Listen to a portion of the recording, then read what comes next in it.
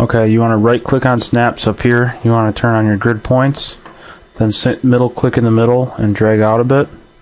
Now left click your plane, hit S to turn your snaps on, drag this out, right click the segments, then right click in the viewport, hit G to turn off your grid, go to sphere, hit auto grid, and also hit base to pivot.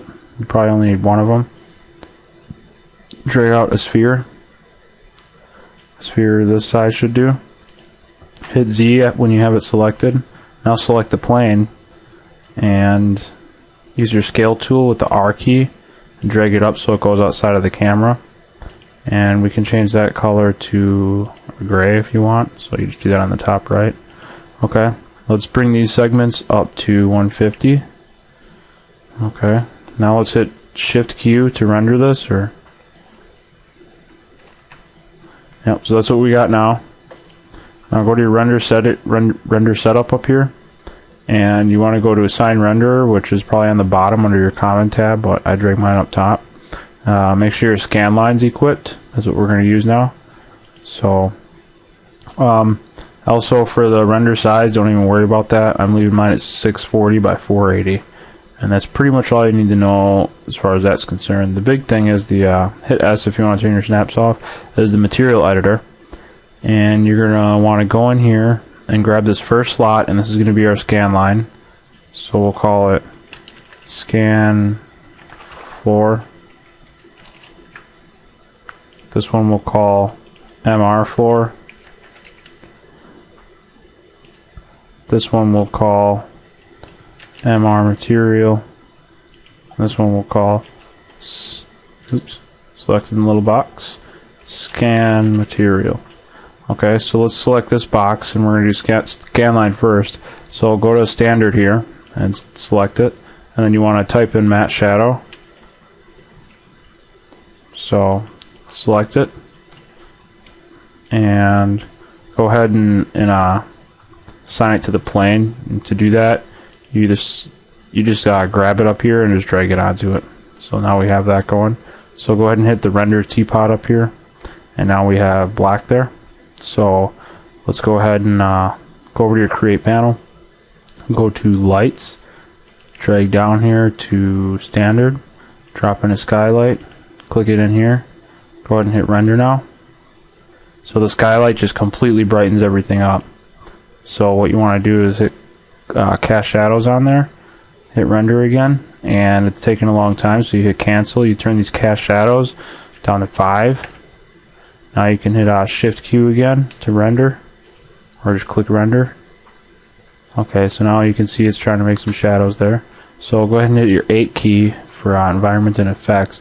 Click and drag this white up to the black. Just do a copy. Now click render again. And now we have some shadows going on. Now for the sphere, to give it like a decent looking material, you pretty much just go in here, find a color you like, and you can drag up the glossiness and the specular here and hit render again. And you should probably assign it to the thing, so go ahead and click and drag it to it, hit render. And you can't really tell anything's going on, so you want to go to create, and you want to grab an Omnilight, grab it, drag it up, and hit render again. Okay, now you can kind of see what's going on there. And just keep your image size small so it renders fast. Okay, so you can also, you select your skylight back here, and it's really hard to select it sometimes, so you just hit F3 and click and drag it. Just turn your shadows up, and that'll instantly, pretty much, not instantly, but you gotta render it out, make it look better for you. So I mean, if you leave that at 20, that's, if you're rendering something really cool, you want to leave it there. So that's pretty much that. One other thing you can do is grab your Omnilight and turn your shadows on. Take your color, put just a teeny bit of yellow in there, hit OK. Maybe turn your multiplier down. Go ahead and hit render again, and now your Omnilight's going to be casting shadows. But let's actually grab this skylight, turn it back down so it renders fast, and hit render. And now you can see it's doing that. So clearly you would want to grab this and drag it way up off the screen, hit render, And I did that on the bottom using that spinner. So there, now the light's on top. So that's how you kind of control your shadow. So drag it way down. And let me find this light. There it is. And I'm going to select my sphere and hit Z again, and now I'm zoomed in and I got my light there. And render if you want. So why I can't keep working while it's rendering is beyond me. So let's now go back to our render setup, and let's select assign renderer and assign the mesoid renderer. Alright, close that out. And let's go here. And you want to change it for, we're not doing a standard material, so you want to do something else, not this stuff. So click on standard. Once again, type in matte shadow reflection. Click it, double click it, and click and drag it to the plane. Okay, now let's hit render. Alright, clearly that's not doing anything, so let's try changing the camera map to background. Click OK, click render. There we go, now that's going. I'm actually going to turn the shadows off on my Omni light so it doesn't look completely blown out. There, so now we got that going for us.